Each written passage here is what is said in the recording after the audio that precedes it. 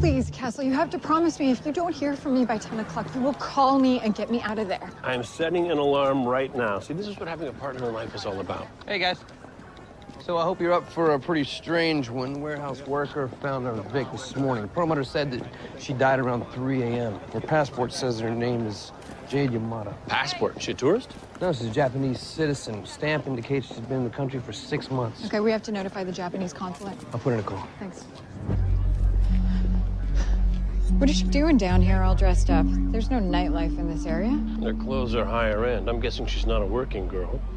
Looks like she was stabbed with a knife. To the untrained eye, perhaps, but what you don't know about post-mortem analysis could fill a book, Mr. Castle. In fact, it has. Numerous times. Fine. So, it was not a knife. Wrong again. It was a knife, but stabbed implies the blade was thrust into the victim, whereas this wound was produced by it being hurled into her chest. What is this, Last of the Mohicans? What kind of knife is it? One with a hilt that matches these small bruises on either side of the wound.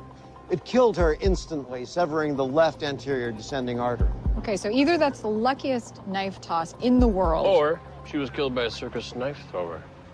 Like the great Throdini.